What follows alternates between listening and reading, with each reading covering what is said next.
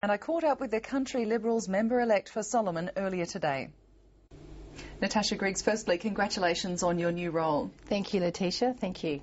Looking back on the campaign run up to the election, the CLP ran a fairly dirty campaign. A large chunk of the last week was spent reminding Territorians that the Labor candidate, Damien Hale, had a domestic violence order taken out against him. What was your part in that campaign? Well, let me say that our campaign was actually 8 months worth of door knocking and spending time in the electorate. So it wasn't. Well, I don't think that it was a dirty campaign.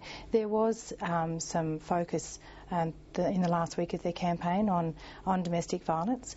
Now, very early on in the campaign, the issue of my houses was brought up, and that's sort of when domestic violence was introduced, because my very first, our first investment property was bought as a result of domestic violence, where my sister, who was a victim of domestic violence, had 2 young children and needed somewhere to stay. So my husband and I were able to provide a... In terms of the CLP's campaign using Damien Hale and his domestic violence order, though, what do you think you benefited from that? Oh, well, look, I mean, I wasn't focused on Damien's, personal situation at all. What I had said was that where Terry had raised the issue with Leo Abbott, our candidate, I fully supported Terry in that domestic violence shouldn't be tolerated, and that was based on a personal situation, like I said, with my sister being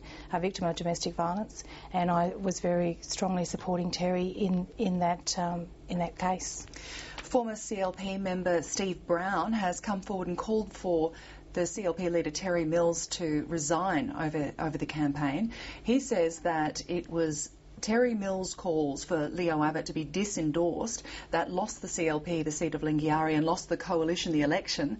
Do you think that the coalition could have won the election had the CLP run a cleaner campaign? Look, there's lots of speculation about various aspects and seats and that sort of stuff.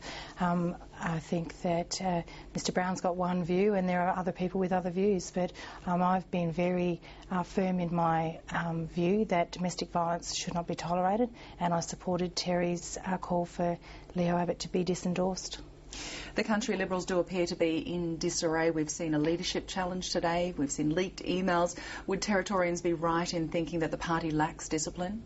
Oh, look, yes, certainly there was a leadership spill today, and I understand that Terry has been returned as the leader and with a majority, so Territorians shouldn't be worried. I mean, I'll be focused on delivering the things that I promised that I said I would deliver, and Terry will be focused on delivering things as part of the local issues. You're facing the prospect of being in opposition. From there, are you going to be able to implement the election promises that you've made? Well, Laetitia, what I will do is, regardless of what side of government, whether I'll be in the opposition or in government, I will work hard to ensure that the promises or the commitments that I made, even though I did make a proviso that the majority of my commitments were based on a coalition government, but that doesn't mean to say that I won't work really hard to get those commitments delivered for Territorians, and I'll work with either side of government, both at a federal level and a state level, to make sure that the potential for the Territory is built upon and that my commitments are delivered. You've made some big promises, though. The sewage plant alone, you're talking about $100 million. Well, with what I did with that, it was got commitment for the first stage of the project, but it was about having some vision and long-term thinking, and that's what I wanted Territorians to think. It was never going to be a commitment that was going to be delivered in 3 years. It was about getting people to think longer term and beyond a 3-year election term. The cornerstone of your campaign was housing.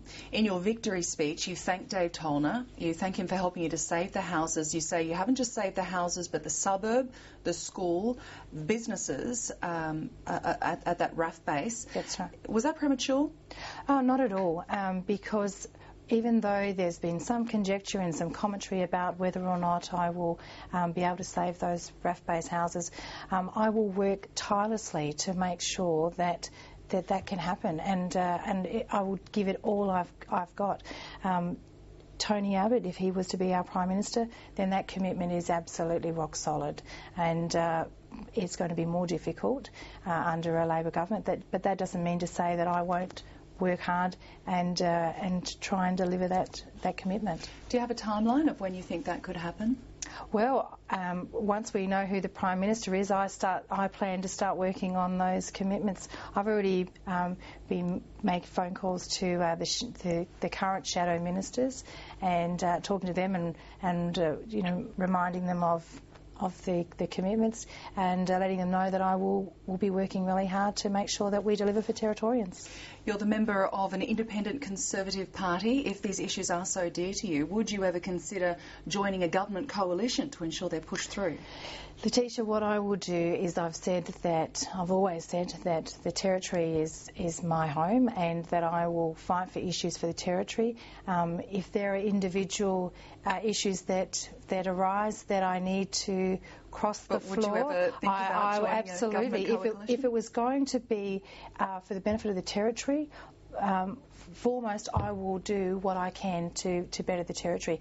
And I mean, I wouldn't want to say that I would do it on every issue, but there may be some issues where I need to cross over, and I certainly would do that for a particular issue if it was important for the Territory. But on a permanent move, would you think about becoming part of a government coalition? No one can take my vote for granted, and we're in early stages of decision making. I was elected under a coalition platform, and so at this stage it's with the coalition. But if there are specific issues that I think the Territory's getting a raw deal, well then I would have to consider where my vote would go. What issues would be big enough?